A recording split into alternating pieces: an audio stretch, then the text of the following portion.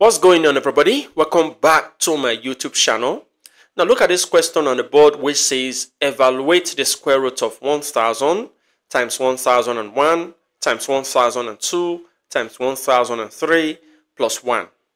Well, you can go ahead and pause this video, give it a go, and come back when you're ready. But make sure not to use a calculator. Well, if you look at this first term, second, third, and fourth, you notice that they are consecutive. And because of that, we're going to say let x be equal to the lowest among them, which is 1000. So our expression becomes the square root of 1000, which means x, times 1001, which means x plus 1, times 1002, which means x plus 2, times 1003, which means x plus 3, and then plus 1. Now our next step will be to pair x with x plus 3. So the expression becomes x times x plus 3. We're going to be pairing these two together, times x plus 1 times x plus 2, and then plus 1. So let's expand the brackets. So we're going to be getting x squared plus 3x. Then in these other two expressions, we're going to be getting x squared plus 3x plus 2, and then plus 1.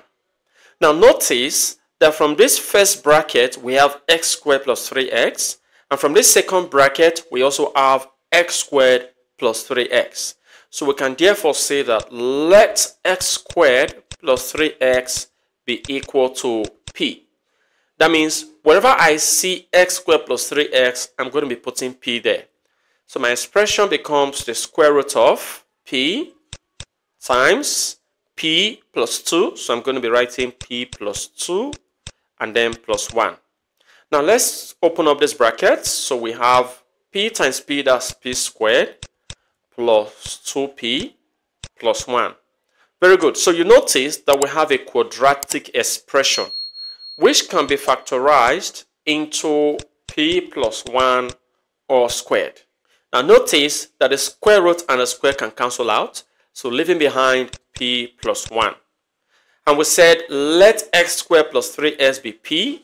So let's put this expression in place of p this time. So we have x squared plus 3x and then plus 1. Now this expression is easy for us to evaluate since we know that x is equal to 1000. So putting 1000 in place of x, we're going to be having 1000 squared plus 3 times 1000 and then plus 1. So 1000 squared, we have 1 million. So we have 1 million plus 3 times 1000 is 3000.